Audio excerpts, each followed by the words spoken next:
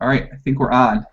Guys, welcome to a very impromptu new episode of High Stakes PLO podcast. I am Joey one. We are joined by the fan favorite, the one of the most popular guests all time on my podcast. All couple people I've talked to so far. We have Sean Lefort back. What's up, buddy? I take pride in having that title. That's you've had some interesting people, so I'm glad that people enjoyed our podcast together. They very much enjoyed. I mean, there's been great feedback in the 2+2 thread that I have in NVG about my podcast. Also in the High Stakes PLO, I've gotten a ton of messages on Facebook and on Twitter and on Skype. People saying they really enjoyed the episode and they had no idea who you were. They're now a fan of yours, and It's awesome. Good stuff. yeah, I thought it was pretty great. And obviously, I just messaged you a little earlier this morning. I'm like, hey, do you want to just record a random podcast together for people to listen to? We're going to try to keep this one about 45 minutes. That way, more people can listen to it. And you decide, you're not eating, you're not going to the bathroom right now, you're not working out, you're not. We had a perfect time actually, because it's 10:30 a.m. here, and it's absolutely gorgeous in Toronto, and it has been all. It's like the first week here where summer is really starting. And all my friends were like gearing up for like a pool party this afternoon and stuff. So caught me at the perfect time to just kind of shoot off some podcast material before going to have fun. So That'd be fun. So are you going? You said you're going to a pool party today? yeah, honestly, it's the craziest thing. So two of my friends moved into this brand new building right downtown, and they have this pool party or this pool located on like the 20th floor. It's like a 50-story building, and it's like. Basically, it's outside, obviously, and there's room for like 100+ people, and there's like all these cabanas and a pool, and basically everybody just gets absolutely annihilated. It's just a bunch of like 22 to like 29-year-olds, and everybody's out there getting smashed, and it's a recipe for disaster though. Then like there's a railing where like if somebody was drunk they could fall off and they're just gonna fall 20 stories to their death. Like last week when we were there, people were super slamming each other, like body slamming each other into the pool where there's like a ledge, like and people are like it's like basically it's like a Las Vegas pool party without any sophistication whatsoever. So it's in a building that has thousands of residents, or I guess tons of residents. So we had a massive noise complaint last week, and my buddy almost got into a fight with the security guard because he's just really confrontational. It was hilarious. Like this place is a lot of fun, but it's not going to last for long because something bad is going to happen, I think. But for now, it's a lot of fun. Would you say there's some raging going on at this place? Yeah, that's exactly what it is. It's just like a rage fest at a pool, basically. Hookers, drugs, there's all of that. I don't know about drugs, but they're maybe behind the scenes, like behind the plant. The decorative plants, there's drugs or something going on, maybe. Well, I've spent some time at some of these, pool similar type of parties in Vancouver. Maybe not quite as extravagant as the ones you're describing, but there was a very common denominator at all these parties. The hookers, drugs, but it's like a standard. It's not. They weren't anything poker related, but they browsed 2+2 and they realized that everyone at 2+2 really was obsessed with hookers, drugs, and blow. So they knew I was coming. They just decided to have some of that all there just for me because not ready for you. It was very nice of them to actually do that for me. That's funny. I mean, Vancouver is kind of like that because it tends to be a hub for a lot of drugs coming in and stuff, right? So it's a little more laid back as well. So you have a lot more people there that are inclined to be in that lifestyle. Toronto is a little more like. It's a little more New York City-ish in that it's like faster paced, a lot of like super hard workers. So, I mean, I don't do it, but I assume from what I know, the drug of choice here is basically just people doing coke, going to the clubs and bars and stuff. But you don't see a whole lot of people smoking weed or doing acid or anything crazy like that here. It's a lot of like hardcore. Let's get super high for the club so that we dance our faces off. I'm sure there's a lot of E and M and stuff like that, but did you just call weed hardcore? No, sorry. I realized as soon as I said that. Oh, we believe you now. You said I meant to put a comma there and then a separator. Okay.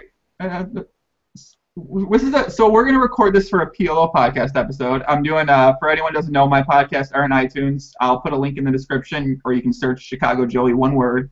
All my podcasts, my PLO, Power Poker, Poker Life, they're all gonna be on there. And I was gonna record a new PLO episode with Isildrun, and we're gonna live stream that. It'll be probably a little bit longer version, but I don't know. I'm so excited to get you back on the podcast, man. Ask Isildrun what the origin of his name is. I'm just curious. Like I assume it has something to do with Isildur, but like what is the? I always called him Isildur too, and I just assumed he was like when he first came around. I just assumed he was like Isildur was his hero, and he wanted to be like Isildur, so he made his name Isildrun. Yeah, that's what I'm doing, but I just always wanted to know. Well, we will definitely ask him. It's gonna be interesting. I haven't spoke to a Northern European person besides like Skype. I don't think I ever really have. So we'll probably we'll have a nice discussion. We'll learn more about him. We'll learn about Swedish women and. Cool. Although I don't know how well versed Isildrun is into the Swedish women population, maybe he's gonna let us know. Hopefully, we'll see. Hopefully, he's not shy and reserved like a kid like you is. So. It's tough when you I mean, if it's like a poker player that like logs a lot of time playing online, you have to assume that they're not like super social, right? But they can be. Yeah. But I mean, the average person, Yeah, for sure, definitely. But I guess with someone like Isildrun, I don't know because I've talked, I talk to him occasionally and I know a bit about him, but just like most other people in PLO right now, I don't know a lot about him besides makes training videos and plays like a fucking psychopath pre-flop, but he's a very big nit on the river. So I might have told people that I'm sorry, Isildrun. I just might have given away a secret about you. But yeah, I'm really excited to learn more about him and have people out there learn more. I mean, he seems to be a pretty popular guy in the PLO world too over in Europe. So I'm excited to have him on. Cool. I don't have any topics, kid. I want this to be a PLO episode. I don't have any hands picked out. I don't have any topics. I know some topics we're going to talk about. If anyone has any questions, we are live streaming this right now on my YouTube channel. If anybody wants to know anything, ask any questions, go ahead. Feel free to ask. We're going to talk about so your blog. So you started writing a fitness blog. You've written 3 entries right now. I actually just read your latest entry, which is how to put on some muscle size a couple days ago. I've already incorporated 4 of the ideas into my regimen so far, which I'm very excited about. I'm trying to take it pretty seriously. Yep. But what's the feedback been? I feel like I've seen a lot of comments on Twitter, people commenting on the stuff you've been writing. Just how's it been going? It's been good. The thing is, and I kind of predicted this would happen. Like the first blog entry had however many views, and then the next one had more, and then this one I was like, okay, great, this is, I'm dropping a ton of knowledge with this one. It's like a 9,000 word thing. It's gonna have, I was really hoping that it was gonna be huge, but it's kind of had the same attention as the last one, and I think a lot of it is just that it's just so long. I feel like it's going to take a while before people get around to actually caring enough to read about it. But I kind of debated whether I wanted to make it so extensive and so long and technical. But I mean, the thing is and this is kind of something, the fact that it's long is a reflection of just how difficult it is to achieve the goal of putting on some muscle, because that's kind of a big lesson that a lot of people haven't learned, and it's kind of similar to poker actually. If you ask me to discuss a poker hand, a lot of times it may seem similar, or it may seem simple, but I can go on for an hour discussing it. Poker is very complex, so is the human body. So when it comes to being a good poker player or doing something changing the human body, these are very complex things. So it makes sense that my article was so long. It doesn't have any secret how to quickly put on a few pounds, or how to do this magically. That's just the whole theme of the article, is that doesn't exist. As much as supplement companies are going to try to feed you some powder that's going to make you blow up and look like you should be on a magazine, that's just not the way it works. So that's kind of the theme of the article, is maybe disproving a few of those things and kind of introducing some principles that people should be thinking about if they're actually trying to do something like build muscles. So I apologize for how long it is, and I realize that because it's so long, it's probably not going to get a ton of immediate attention from people, but I hope that over the long run it becomes something that people kind of harken back to as like a really good source of information. Like, it's funny, my Run It Once videos have been have had the exact same type of response. Like, when I was making them, I put a lot of time into them, put a lot of hours, and I was actually a little disappointed by how they didn't get a lot of they definitely got some love, but they didn't get as much love as I was hoping for. And it wasn't until now that like I made them a year or two ago that I have all sorts of like really good players every once in a while send me a message or a text and be like, "Yo, I just watched your video and it's like fucking amazing." So it's like it took a while for it to kind of like for them to gain some appreciation. I feel like this blog entry will probably do the same.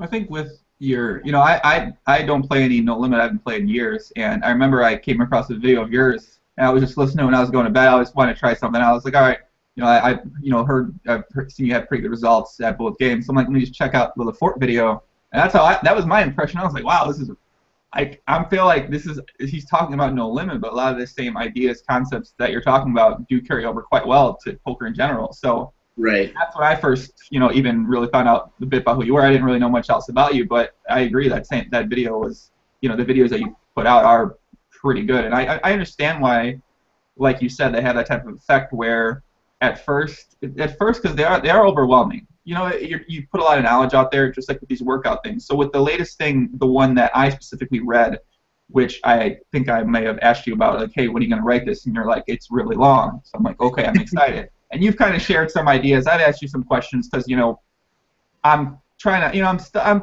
already in pretty good shape, but I'd like to put on some more size. My biggest thing I don't eat. But in addition to that, I think there's a lot of other small things I could be doing, which you touched on in your writing, like drinking a lot more water, always drinking water, having the protein shake directly after my gym session right away instead of going home 30, 45 minutes, as you stated. We waste some time and you don't have it. And I don't want this to turn into a total workout podcast, but, I think that over time when, I'd like to try to help get that message out there that, hey, like, here's a really great source of knowledge who's also a poker player, and if you have any questions, he's more than happy to, talk to you about things and stuff like that.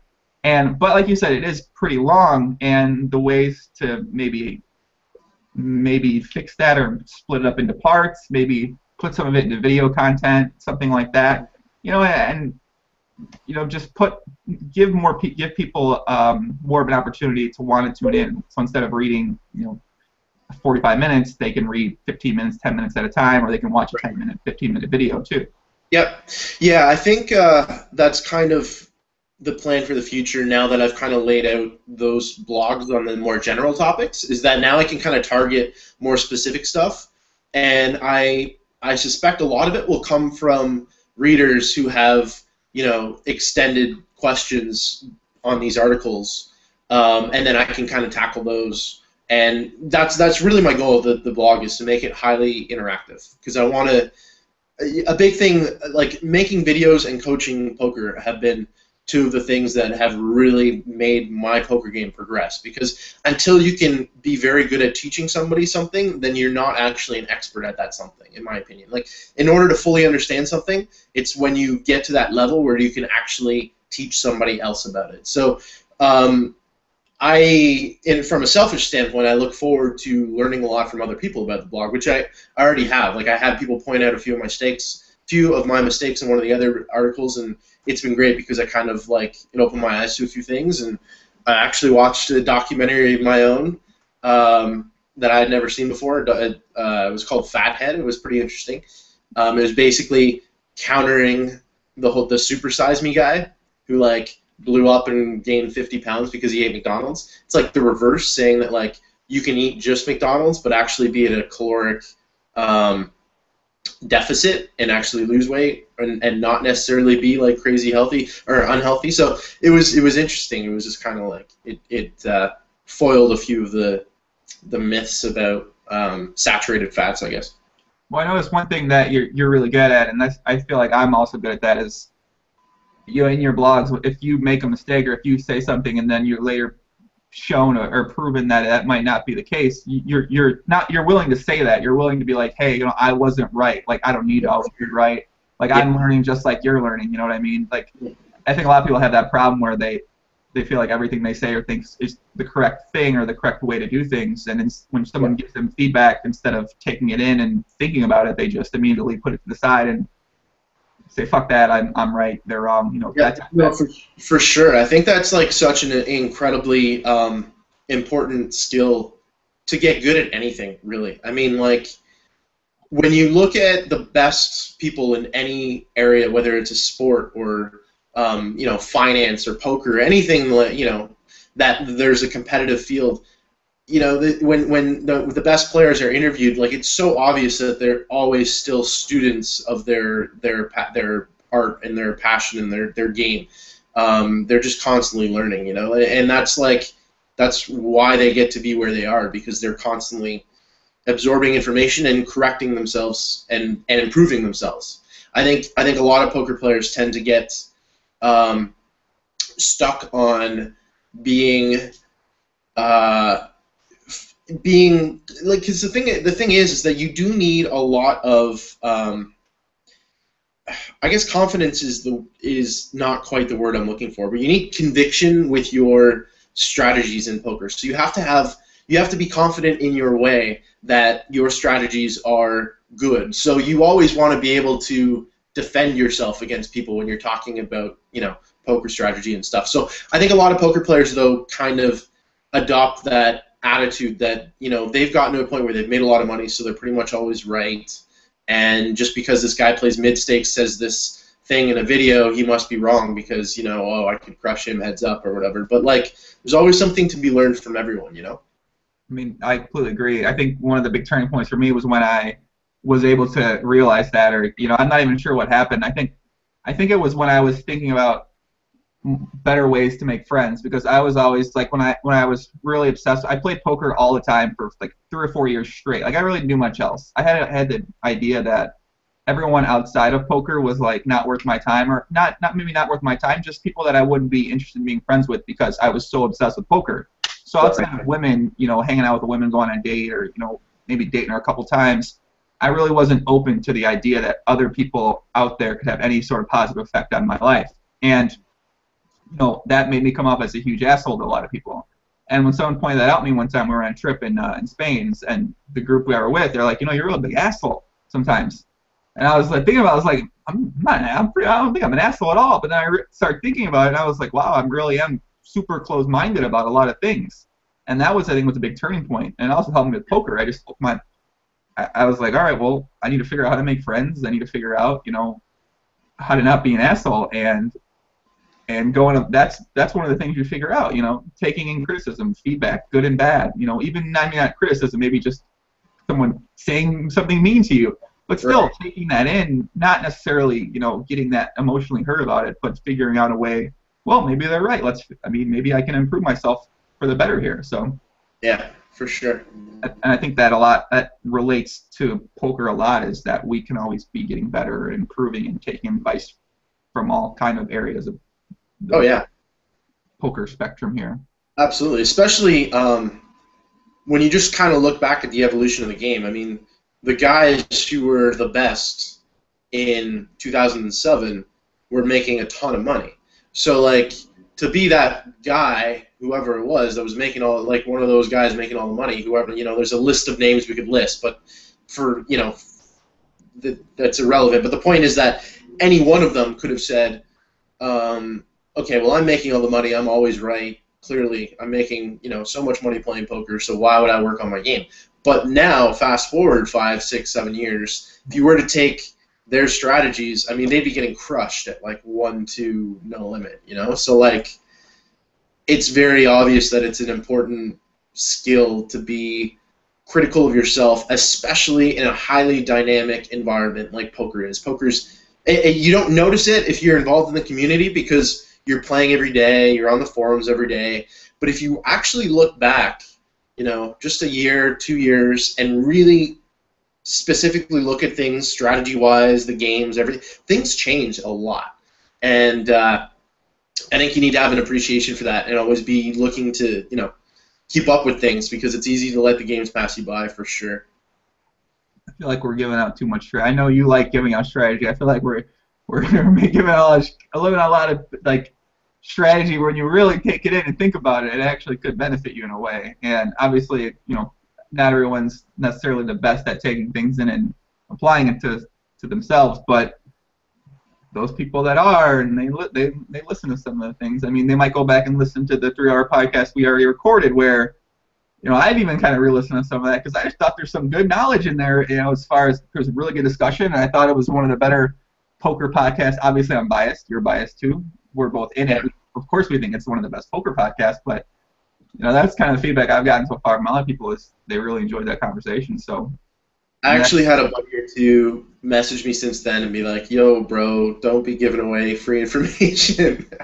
I guess they didn't like that I gave away a little too much strategy. So, but I should probably, I don't want to be giving away free strategy information, but on the other, there's a fine line. You want to make it interesting, and I want the viewers to. I don't want to just troll every hand that we talk about because I'm in some elitist poker player that thinks. I don't want any, I'm better than everybody. I don't want anybody else to get good. There's a lot of that goes on, in poker. And I think that general attitude is a very short-term way to look at things, But yeah. Obviously, it's something I've thought about. I've written about on my blog. I've talked about on the forums the idea of trading sites giving away strategy. Where's the line? Where's the balance? And they're just. At this point, with my stuff I'm doing now, I try not to get too in-depth into strategy, and that seems to be going okay for right now. But I could see a point where I decide that I'm a bit more lax, I guess, on talking some strategy. But yeah, I don't know. I'm also on an upswing, so obviously feel good. I got the podcast run good. I think people. I think we had someone calculate this into a program, but people that listen to the podcast while playing poker are up $287,000. That's so sick. Who won the bulk of that? I made that up. I don't fucking know. I've been tweeting that. Man, it sounds good, doesn't it? That's amazing. I wish you hadn't told me that. You should have made something up. Well, I should have just said you won it all. How much you up, kid? Something like that. Yeah, we'll say that much. How much you up since the podcast run good? How much are you up? Let's hear. Give me a number. Give me is it greater than 100,000? I think since the podcast, I'm probably up around 100,000. I think, maybe not that much. Somewhere between 50 and 100,000. It's very romantic, by the way, with the candle in the background. Well, I appreciate that you. I can kind of smell it. It's like cinnamon, I think. Well, it's weird. Can you smell? It's weird. I bought one of those webcams that actually has a scent tracked into it, so you can track a scent. So that's maybe what you're getting over there. See, I've always said, I'm going to go on a tangent here, but I've always said an awesome product would be some sort of like digital scent maker. If you could like somehow copy scents and release them through some sort of device. Like, how sick would it be to have it on shuffle and just wake up to like one of your top 100 favorite scents in the morning? That's your alarm clock is just like some fresh cinnamon smell or some outdoorsy whatever. Like, I think that'd be super cool. No, I love those. I have like so many colognes and just like I don't know. It's one of my favorite scents. I think it's my favorite scent. Smell. What's your favorite scent? Smell. Like scents. Oh, scents in general. Do you have a go-to cologne? Like, let's say for instance, you're in the mirror, you just got out of the shower, you're wiping off with a towel, you look in the mirror, you're looking at your physique, you're happy, you're flexing a bit, you got your water, obviously, because you drink water constantly. You probably go to the bathroom because you go to the bathroom 145 times a day, but you look in the mirror, you get dressed, you're excited about the date, you're going to dinner, you're gonna drink some of your favorite wine, you're gonna eat one of your favorite steaks, but you want to smell a certain way. Now, this is an important date. You really like this girl. You really want to impress her. What's your go-to scent? It really depends on my mood, but I think I wear them. I tend to wear them for like selfish reasons because I like the smell. So like they are not necessarily what the girl might like the most because I just don't care. But like I actually really like a Louis Vuitton one that I wear like a lot. So You know, it must be nice when you can get to the point in your life that you don't care what they think what you smell like. You just want to smell good for yourself. You know, we're all gonna smell good, right? Like so my point is that I go with the one that's gonna like you know it's gonna cheer you up, make you happy. right, yeah. Yeah. It's an interesting way to approach dating, my friend. You ever mix colognes? Uh, Tell me more. I don't know. Have you mixed colognes? It's a gamble, but it can sometimes produce some pretty cool results. So, in a vacuum, for the guys out there that might not be able to get away with wearing just any cologne to cheer them up, would you have a go-to type of cologne you can recommend? Maybe Louis Vuitton. Is that what you should suggest? I think the key. It's funny that I'm actually like critiquing this seriously, but I think the key is that you want to come up with one that is not like the common go-to scent that every dude is wearing because you're just gonna remind her of the dude that she was just on a date on. Like because like the oh what's it girls called? you going out with, Sean? Wait, what kind of girls do you date? The girls I date only they don't date much. They only date me because I'm special. What kind of girls? The girls you dating other guys that same week or something? Maybe not that week, but I'm sure they've been on dates with other dudes at some point over the last 2 months. But the idea is not to have something a little unique, I guess. I don't know. Like a lot of guys have like a Boss cologne and a, like what's the one that comes in the blue bottle with the jacked guy and he's just kind of there. You know what I mean? Bod? No, it's French. It's like Gardin. No. Anyways, it's like they super pimp it out at like the department stores, and I can literally think of at least 3 of my friends that wear it regularly. So I just like don't want to be the fourth. I guess I've never really been someone that's when I've dated and I didn't put too much cologne strat into my mind, but I should have. You've got to have strong cologne game, bro. Gotta have strong cologne game. Well, I know one thing that you were talking about that makes you stand out, and we can also talk about your plans coming up here over the next few weeks. You were telling me you were just packing up your scarves because you wanted to be unique when you went to the World Series of Poker. As we know, at these tournaments, no one wears scarves, right? So that's why you're bringing yours. Or you wanted to stand out, or what? I'm confused. Wait. What? I think actually. I mean, just so the readers know, Joey's being facetious here. I'm trolling so hard lately.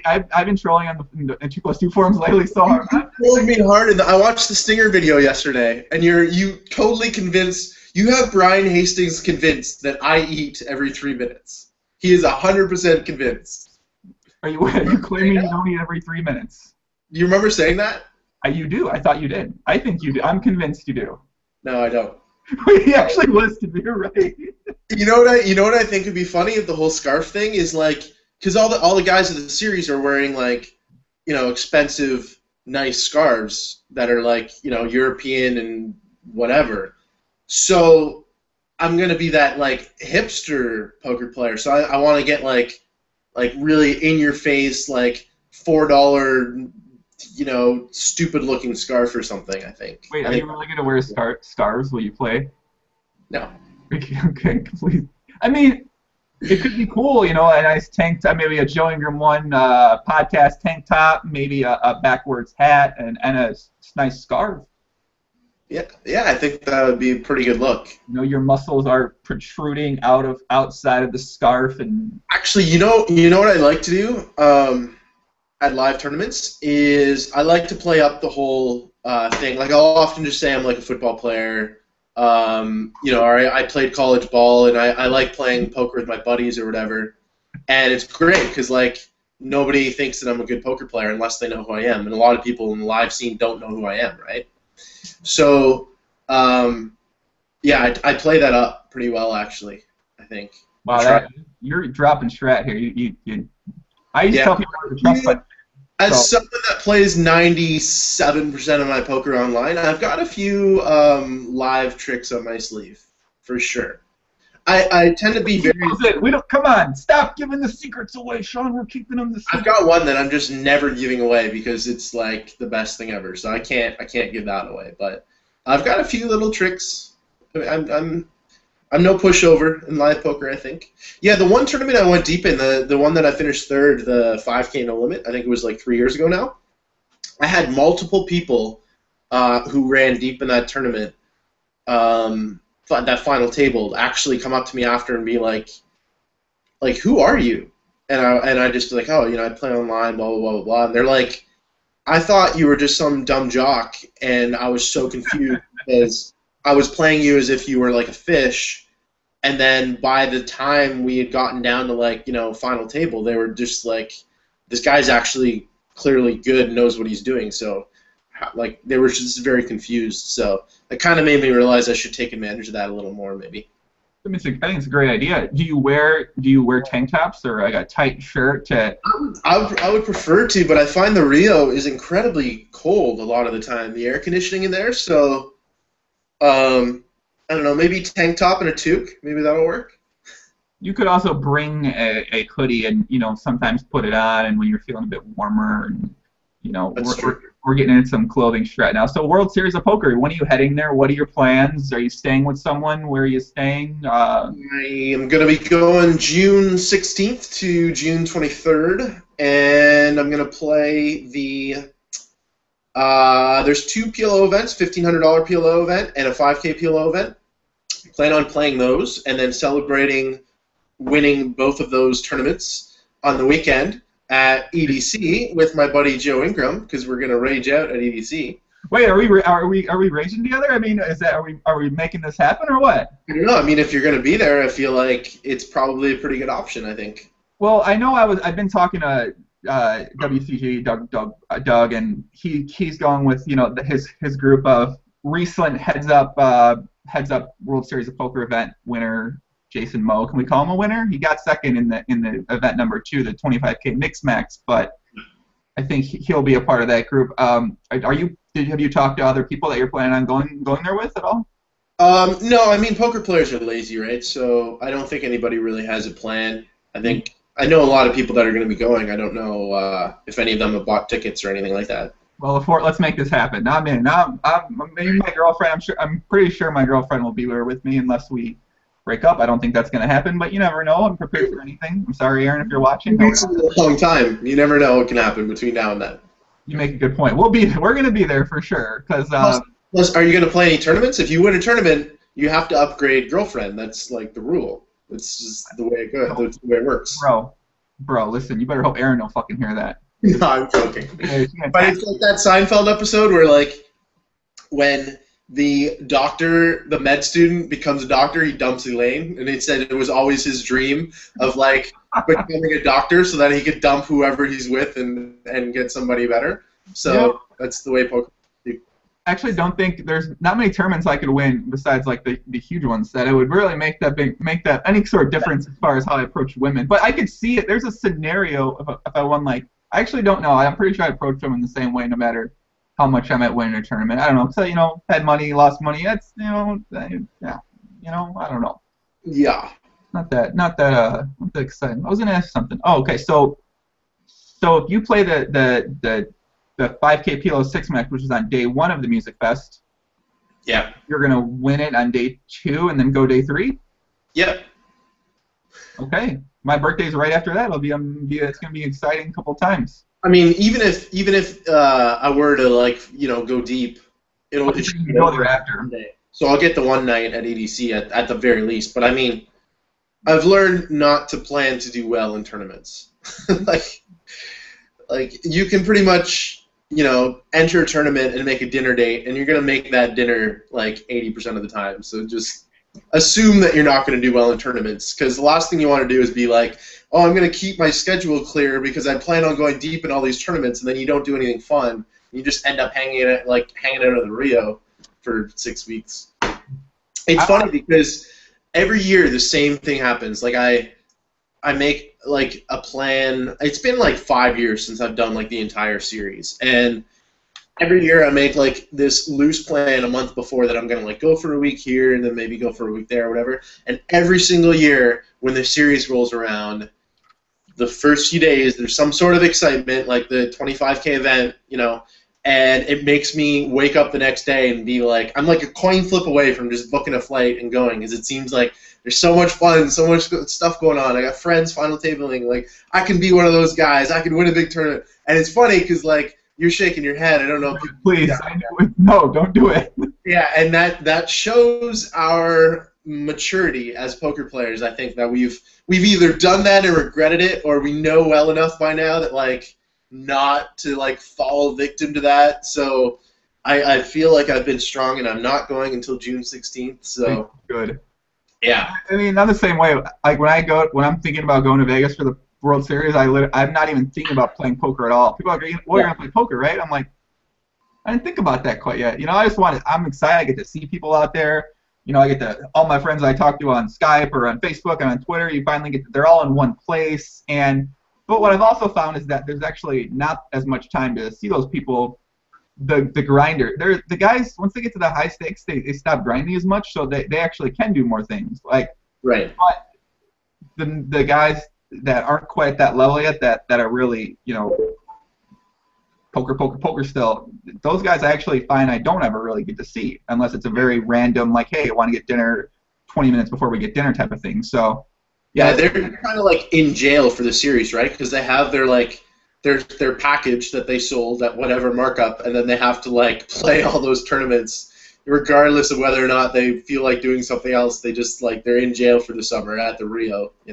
I was in jail last night. You were what?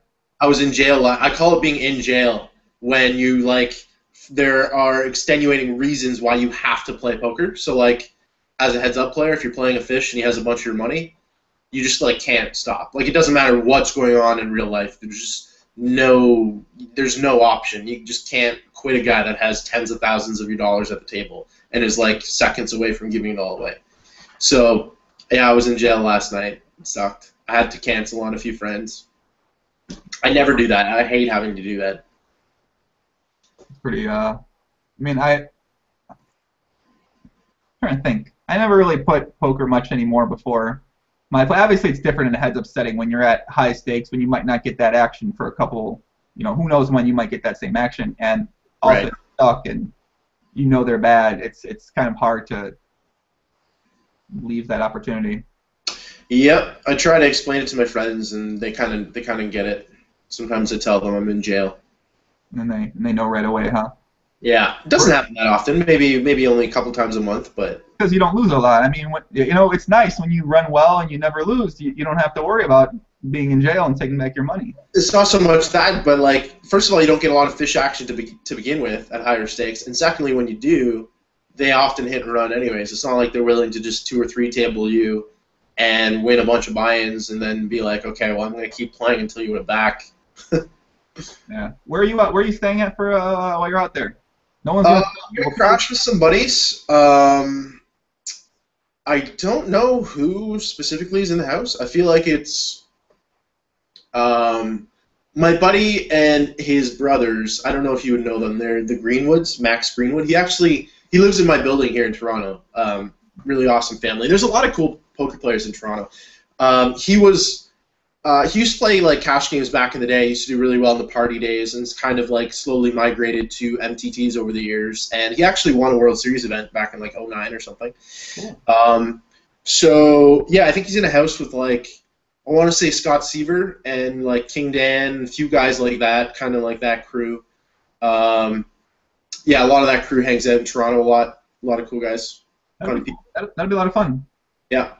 I think also there's to plug a future guest. I think you said you were friends with him, Ansky, Donnie Stern. He's gonna be on a podcast, on a PLO podcast coming up here. I told him we're gonna do one after Isildarun, and you're friends with him, right? Yeah, Donnie's a good friend of mine. Yeah, he's a cool guy. You guys hang out if he's in Toronto. Do you guys hang out up there? Yeah. Yeah, there's kind of like a Toronto poker crew that hangs out like fairly frequently, and I do when I can, but it's tough because like just because they're in Toronto for a couple weeks doesn't mean I can like entertain. Like I have my friends who live in Toronto all the time, right? And like, so it's tough for me to just kind of like ditch my buddy's birthday party because the poker guys are in town or whatever. So I don't always get to see them as much, but yeah, when they're in, and plus when they're in town, they're often here because they're grinding, right? So yeah, I don't see them a ton, but I do see them, here and there. Yeah. I think Donnie's in like Mexico now. I think he's been grinding a ton this year, actually. He said he put in. Yeah, he sent a thing on Twitter. He's like, "Can I be on the podcast? When am I going to be on the podcast?" I'm like, "He's like, I played 160,000 hands. Is that enough to get me on the podcast?" Like in a joking way, and I think that's a lot of fucking hands. That's a pretty good amount of volume. That is. It's actually. I thought he played more though, because I see him play all the time. I just assume like the guys playing Zoom are just rifling off like 10,000 hands an hour, because it's just like such a fast paced like I don't know. Yeah, especially when you play heads up, and you're both playing a lot of hands. A lot of hands get to showdown. It's just like I can just 3-table somebody and play like 200 hands an hour, and it's just versus Zoom where you're just zooming out like 400, 500 hands an hour. So that's not a lot of hands an hour though, by the way. Well, for PLO, at my peak, I was getting 1,800. I don't want to hear about your peak. 1,800 hands an hour. Ridiculous. Yeah, it was. I don't know if I'm ever gonna do that again. I hope not. Wow. I feel like, I mean, I could be wrong, but I feel like the combination of playing that many hands and the rake at like mid to low, like low to mid stakes, would make it like almost like very, very difficult to actually be long-term profitable for today's games. Like, I feel like a few years ago it was different because people were not as good. But now, like, a lot of that too, I assume, is because you're playing like fairly tight. There's a lot of folding going on and stuff, and I feel like you can't really get away with that now by making a lot of like tightish folds. You kind of just gotta like try to go after all your equity now to really, You smell that, Lefort? What did you do? What did you do? Smell a prop bet in the. You're just. I thought maybe you like. You just mentioned some prop betting idea right there. I thought maybe you're just like gassy. You had like a big breakfast or something.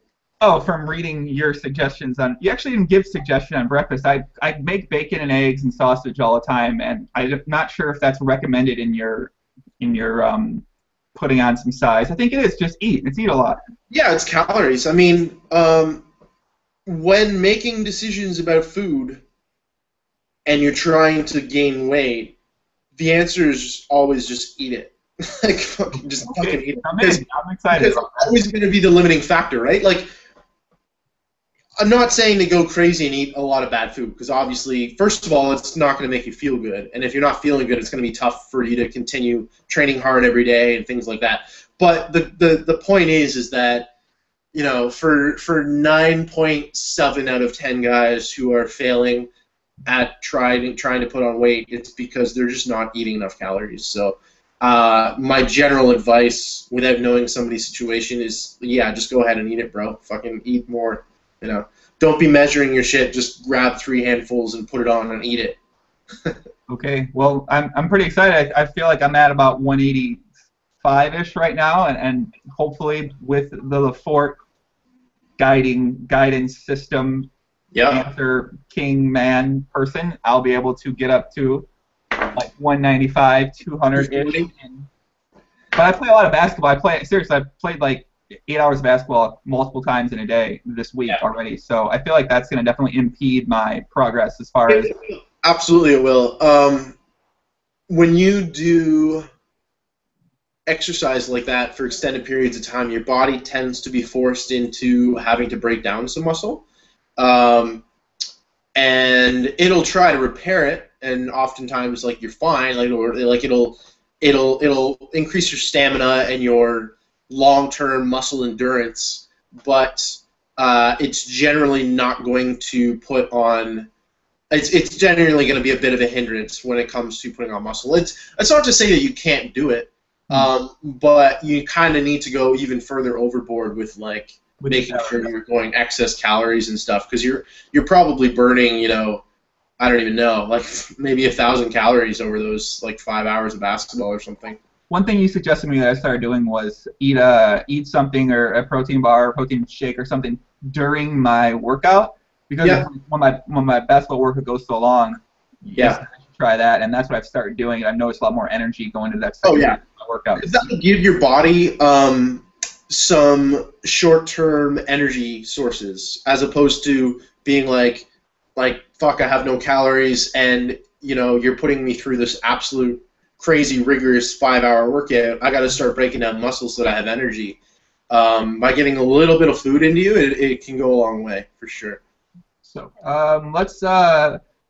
I'm gonna call this a PLO podcast. We haven't talked any hands, but I'm gonna do another podcast for people listening that are listening to this like right away. I'm gonna do another one, Isildur, very soon, within the next hopefully a few days, and we will get into some hands. I'm also gonna start breaking down the podcast. I'm gonna keep the unedited live streams up, but I'm gonna break down the podcast with all the hands that we discussed and a couple highlights. That way, people that just want to see the hands or they're very interested in the hands, they might not have time to watch 3 hours, 2 hour live stream.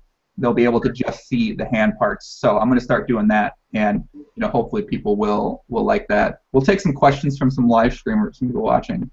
Tantha, it's a dumb name. Sorry, I got Tantha. Tantha, I'm going to call it Tantha and think it's a foreign, like jeans, like the big. We didn't even talk about that. Let's talk about that next time. We'll go talk about the jeans discussion and that thing next time.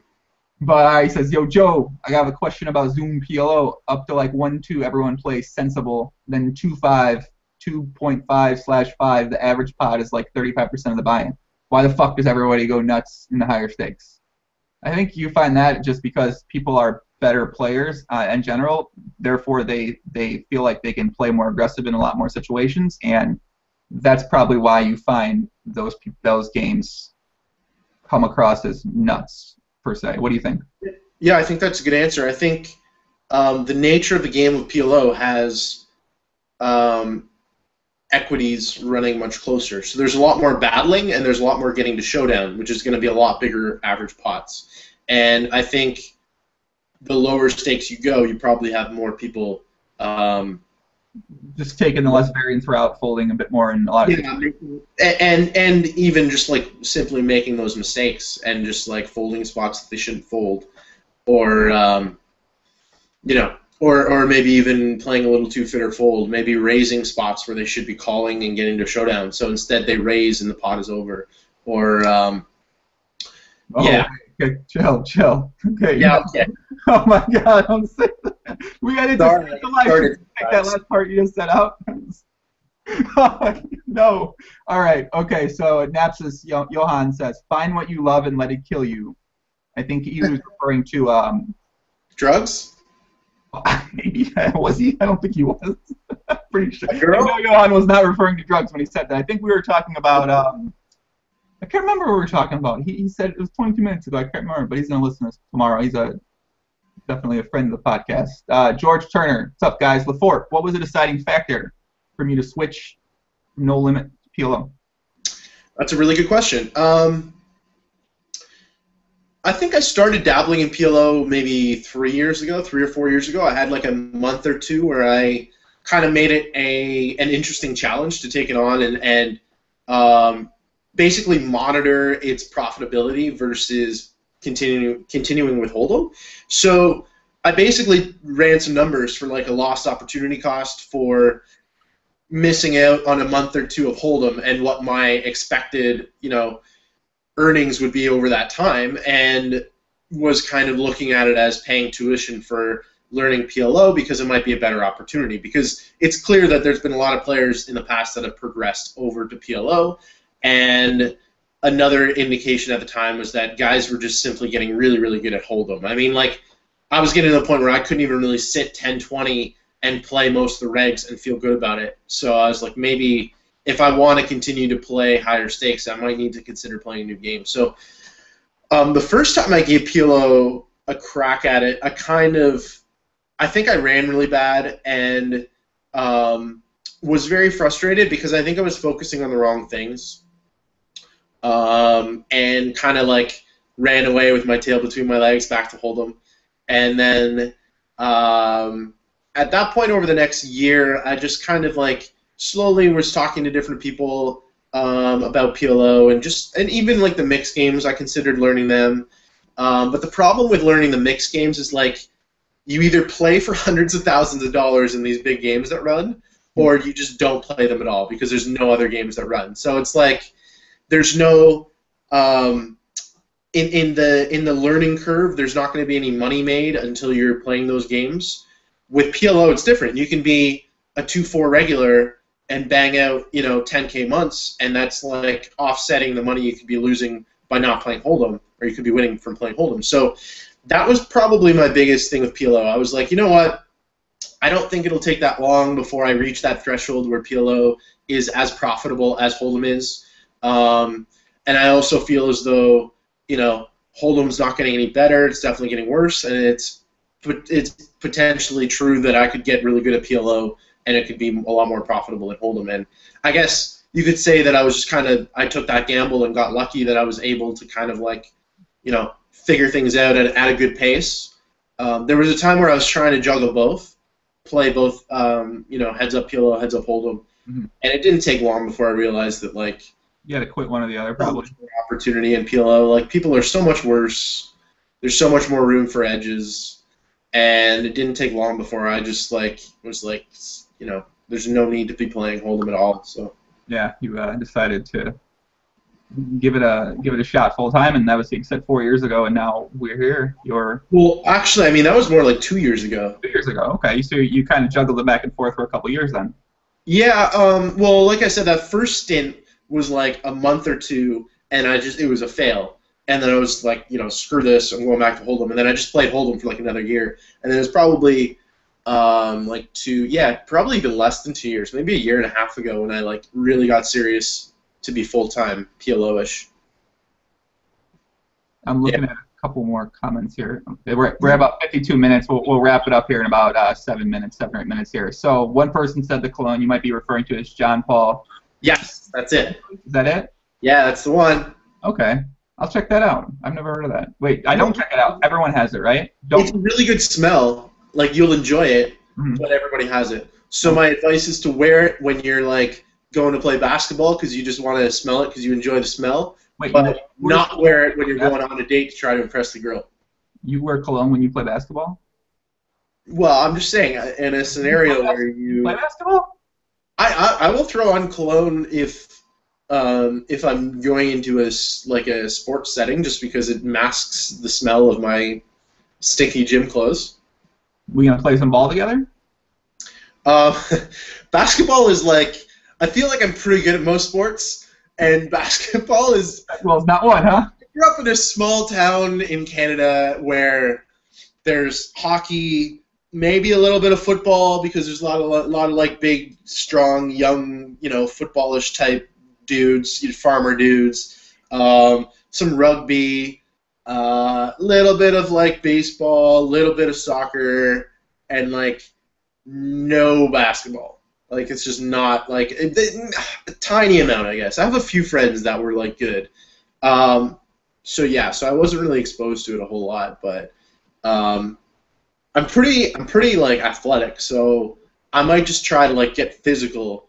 Let's go, man. Let's play. Like if we play street rules, I might be all right. But if there's like somebody calling fouls, I might try to just like go after one of your knees or something. Like I might be able to figure something out. I'm scared now. I take that back. Whatever. But we'll talk about that later. So okay, during we're gonna be together during EDC at some point in time. We'll do some video stuff while we're out there. We'll do some like live video blog while we're there. I'm gonna do super fun.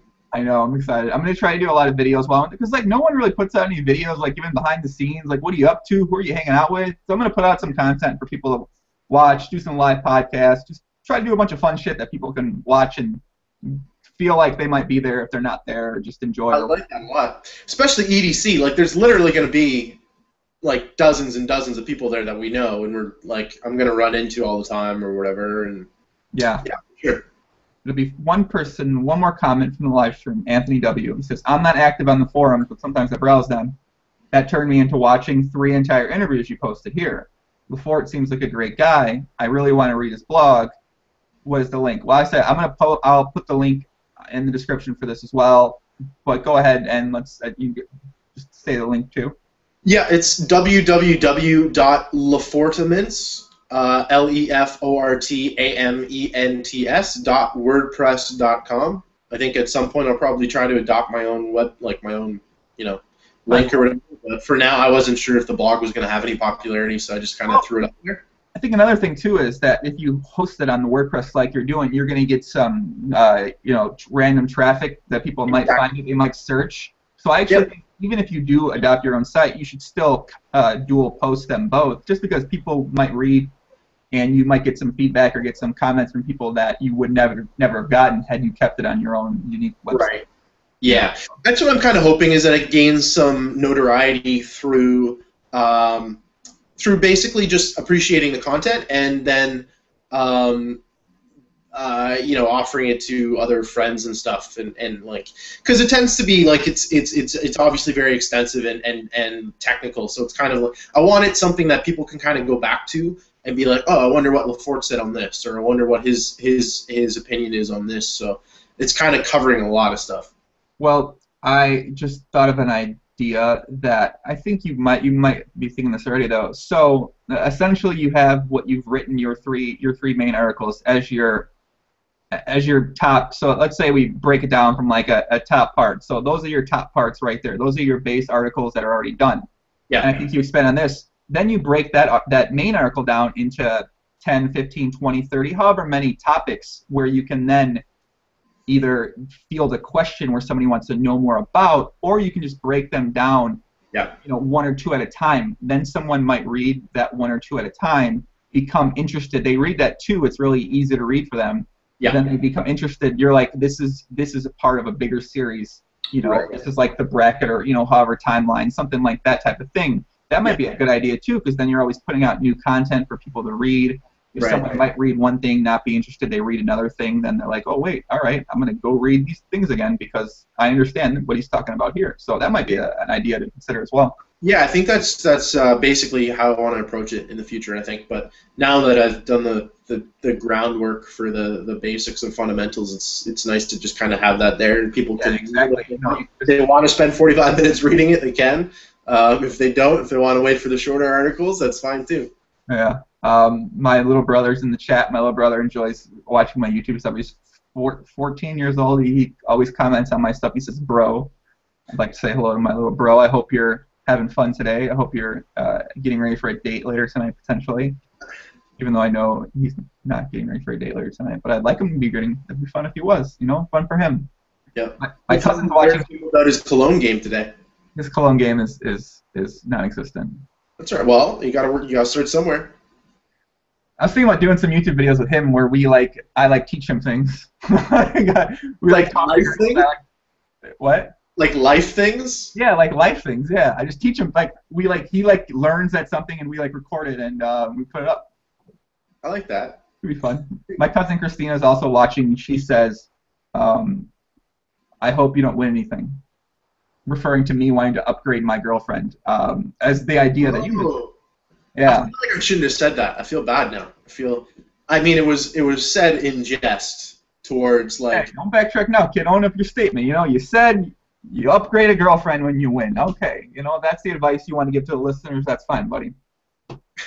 That's okay. What do we got? We're at 58 minutes. All right, let's get this done before 1 hour. Lefort, thank you for joining me. I'm sorry, guys, that we talked some PLO, but. Yeah, there's enough in there to call it a PLO podcast, I think. I totally agree. I wanted to show this interesting Cole South hand that I tweeted about, but we don't have enough time for that today. So. Oh, that one. Yeah, that's fun. That's fucking funny. That's an interesting hand. But all right, so let's just look at it. It's just gonna take a couple minutes. Let's just do a brief look. Sure. Let's include a bonus hand here. So I actually have it up right here. Let me pull it up. Here we go. And now I figured out a way to do this where it stays up even if you talk. All right. So this hand, let me zoom in. So this is a hand that a very long time high stakes player, Cole South, aka CTS, aka runs like God, aka never loses money. AKA, I don't know, whatever. That's what I'll call him for right now. He posted on his Twitter this interesting hand he played. And I looked at the hand, and obviously I think it's kind of interesting. So Yeah. he is. You know what's funny is like I thought at first this hand was against me because we played a bunch yesterday, but it wasn't. But yeah, because I wouldn't make that play. But Yeah, I feel like you'd remember this hand as well, by the way. right, yeah. Get this hand. I don't remember hands, but yeah, continue. You remember this hand, I think. So, so the hand is Cole. They're 200 big blinds deep at 25.50. Small blind, unknown raises. Cole 3 bets with King Jack 10-8 with hearts. And now the flop comes Ace 9-7 with Ace 9 of clubs. So Cole flops a wrap and no backdoor flush draw, just a wrap. He decides to check instead of continuation bet here, and the villain checks back.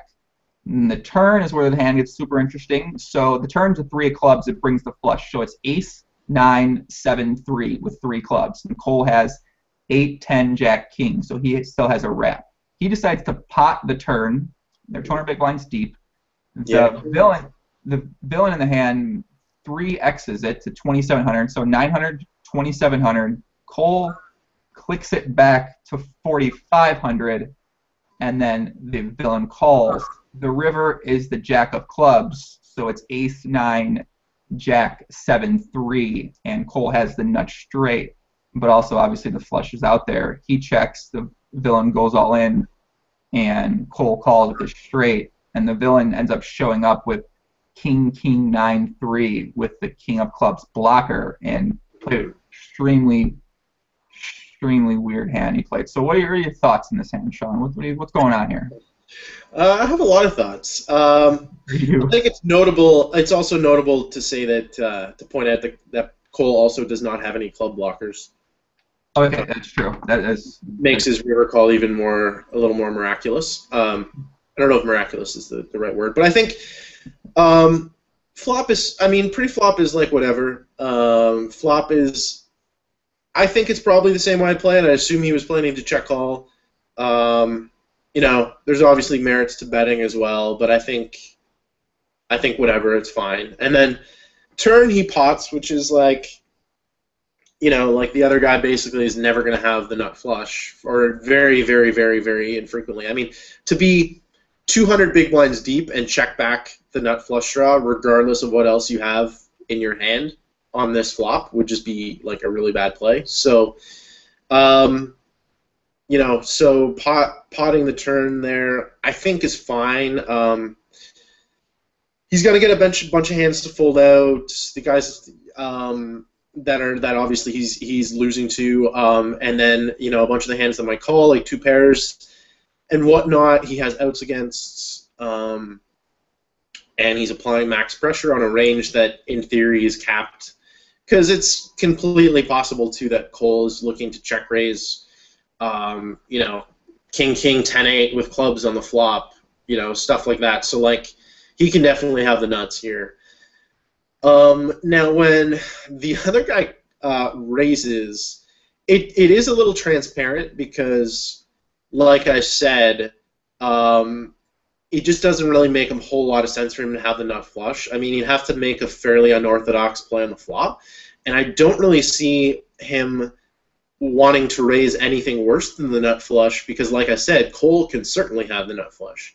So the only thing that really makes sense is a blocker. And I guess Cole thought the same because obviously he re-raised. And the thing is like, what sucks about Cole is like in this spot, it's like, okay, I'm pretty sure the other guy's bluffing, but he also has the best hand. So I can't really just call and win that way.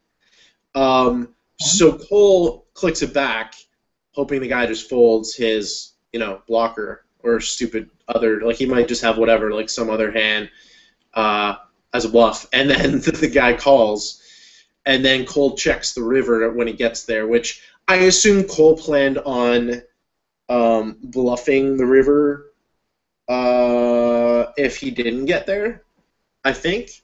Maybe not, though, but anyways, he gets there on the river to make the straight and check calls with the same understanding. I assume that he thinks the other guy is basically just going to have the king blocker here a lot and not have the nut flush a lot because he checked back the flop. So yeah, I mean, I think Cole's line is interesting. What's funny about the other guy's hand is like he had 2 pair on the turn, and I don't know if he wasn't aware or not, but he's allowed to just click call Instead and of see raising. what happens on the river.